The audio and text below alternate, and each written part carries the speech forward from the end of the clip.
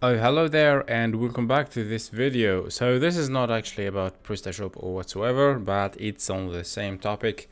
So normally I'm using OBS to do my recordings, and for some reasons after doing some updates of Windows I found myself with this black screen, and I searched on the web and I did not find a solution.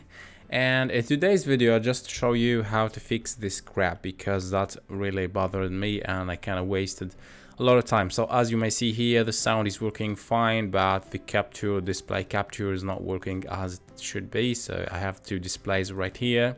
This 2K is not detected, even the 80 or 1080 isn't also working. So it's kind of related to this system configuration, and let me show you how to do that. So usually people say you have to go to NVIDIA settings, 3D, and set it to be using, or set OBS to be using the integrated graphic card, but that won't be working. This is actually what I tried to do, but let me just jump into the solution directly, don't waste your time. So we have to go to settings, the main settings of the machine, and go to display.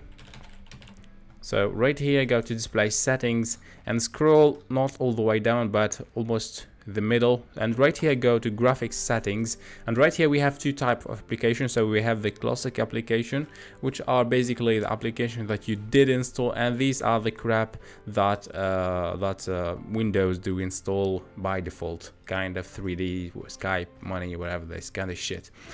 Just select classic app and go ahead and browse, and you have to point yourself under the folder where OBS is installed and select the executable file. Go to options, select the power saving, and as you may see here we have power saving GPU, set it to Intel, R graphic, whatever. So set it to power saving, hit OK, and that's it. Now let's go ahead and test that. So by doing OBS, everything should be fine.